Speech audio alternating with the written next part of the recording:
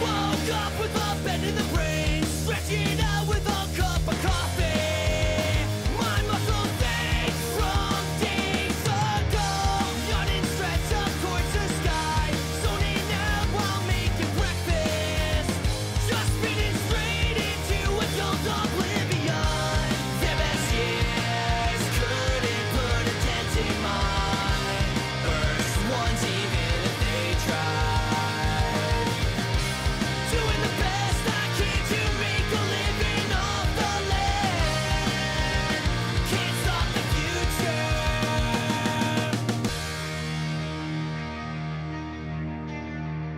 So listen, here we are ready to see Stacey and Fraser get married. But I always think before we do, it's good to look back on the journey that got them here.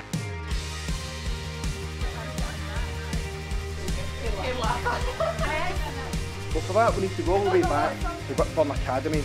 And Fraser remembers Stacey from RMPS class.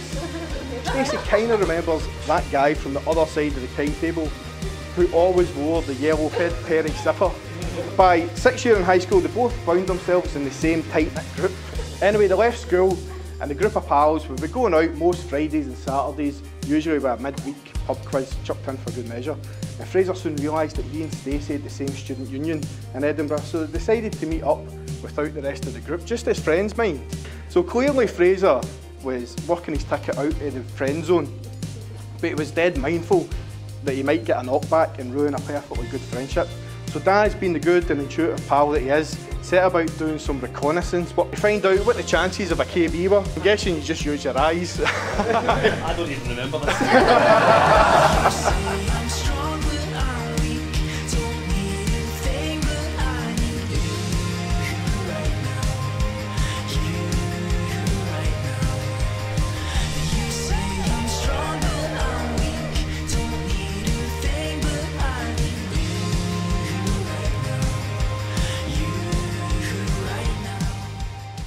Anyway, a couple of months later they were out in the jewel of Livingston's nightlife crown, Club Earth. By this point Darren had seen enough and orchestrated a taxi home just for the two of them.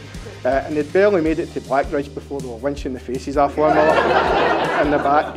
And well, for that point, here we are.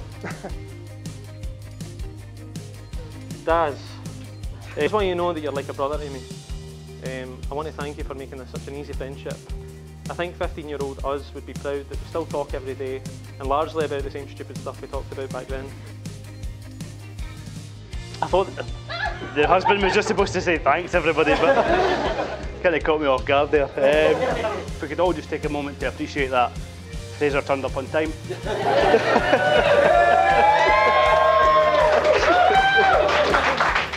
I thought it would be us and Stacey waiting for him to walk down there. Today I must admit that I'm the proudest dad in the world. You look absolutely beautiful in your stunning wedding dress. Stacey, you are an intelligent, hard-working and caring person and you deserve the world.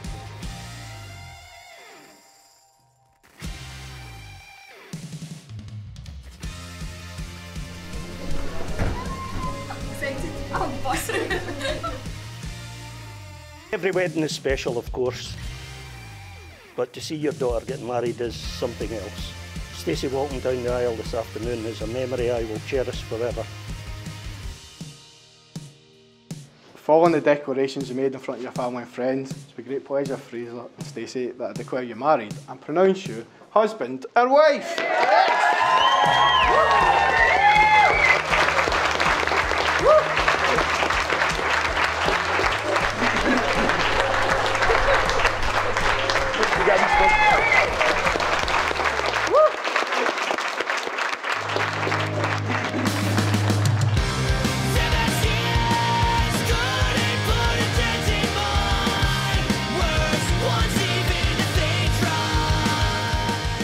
I can't believe how perfect you look.